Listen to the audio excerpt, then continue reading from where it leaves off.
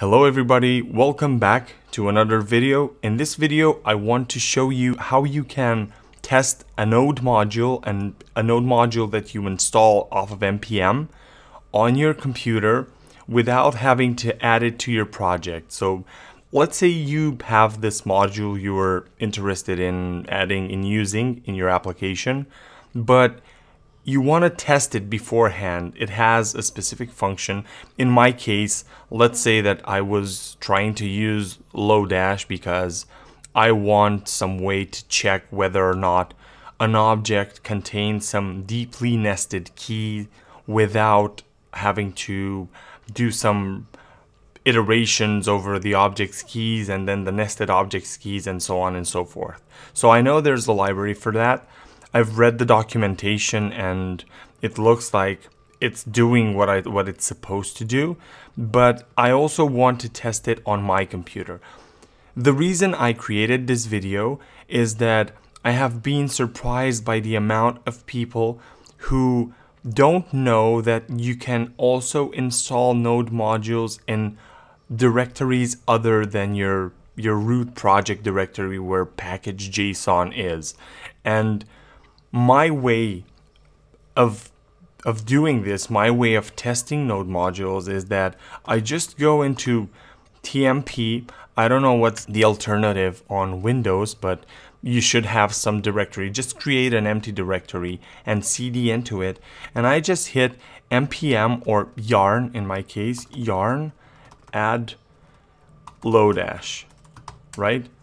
And it will go on NPM, it will pull Lodash. So for me it was really quick because I also had it installed on multiple projects, and so yarn cached it. So now in TMP I have Node modules. Sorry, so it's Node modules.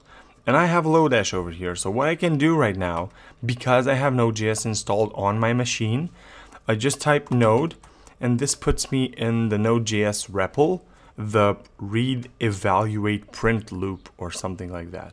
And now that I'm here, what I can do is I can use the require function to basically require the module I just installed. And because I have Node modules in TMP in the directory from where I launched the Node interpreter, I can use const Lodash. Let's actually put the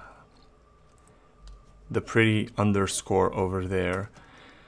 Require equals require, and I even get some autocomplete, so this is a bit of tab completion, and Lodash, right?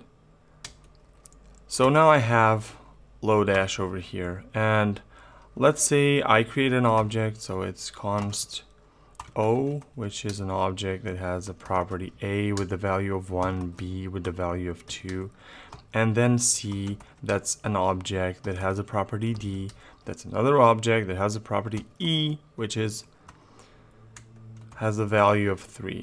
And now I close this. So my object has this shape, and I want to test that Lodash.has does what it says it does. So I need to pass it based on the documentation. The first argument is the object, and then the second argument is the key or the path I'm looking for. So in my case, the object is O. Now let's say I'm looking for A, right? Works. Let's say I'm looking for A.B. It doesn't work. Why? Because the shape of my object is A, individual key with the value 1, B, individual key with the property with the value 2, and then let's look for what? Let's look for C. So C is true. I have a C key. C.D also true. C.D.E also true. And then F. You probably already know what this could be used for. So for example, if you have API calls that return something that has this shape, like it's result or response, I don't know, response.data, and then somebody designed that API poorly, and so you also get .data, .item, .items. You know, if if you're doing JSON parse on this, just like this, just go json.parse. If this does not exist, well, if any of the items on this nesting hierarchy doesn't exist, you're in trouble. So this is where you would use something like nodejs and look for this deeply nested items property, which is probably an object or an array of some sort. And there's also another option for testing, to come back to the main topic of the video, which was how do you test node modules that you install off of NPM locally without necessarily adding it to your project. Because the problem is, if you add that module to your project, then you have to wait for what live reload, nodemon, something to kick in, so you install it, then you need to require it in your application somewhere, then you need to call it, then you need to somehow display the output, so you either have to use console log or put a breakpoint or make some sort of hack in your front end just to display whatever the result of this is. Then, I don't know, put in the code, save it, then nodemon kicks in, refreshes the page, you go where you have your functionality, whatever page or part of your application you're affecting with this, and then you get to see the output, which is kind of wrong, and it's a bit counterproductive, and that's why I wanted to create this video to demo this to you. So the second option would be to open something like CodePen and just hit this sprocket over here, and they have this neat little external resource search, so you just type Lodash and they give you Lodash. And then you could do the same, so I'll just copy and paste this over here, so it's const o, which is equal to this shape, and then it's whatever, lodash.has, so o, and then let's go straight for c.d.e.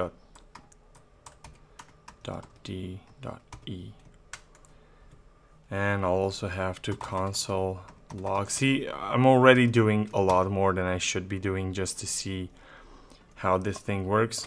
So it's true, so if I put an F here, then it should be false, the output. But I'm already doing more than I should be doing, and I'm only testing it in the browser. So if these kinds of libraries should have the same behavior on the browser and on the backend, so on the server side, they were somewhat wrongly called isomorphic, more correctly called universal, because they work the same in the browser and on the server. But as you can see, I'm already doing more than I should be doing. I have to search for the library, so that's the equivalent of my require call over there. Then I have to create the object, and then I have to console log it. Either way, this is how you do it. If you shoulder surf people and you see them struggling with modules and having no clue on how to test them properly and see if they have the functionality they're looking for, then go ahead and recommend this video to them. Other than that, I'll see you in the next video. Make sure to follow me on social media. I'm mildly active. I have this blog and this website. I don't know where you're watching this video right now, so this is my website, opera.rocks. I try to write as constant and consistent as possible. And yeah, I'm also on Twitter. Yeah, make sure to follow me everywhere. Like, basically, this handle is all mine. Everywhere you go on any social media platform, I am that guy at Opera Rocks. Okay, catch you in the next one. Bye.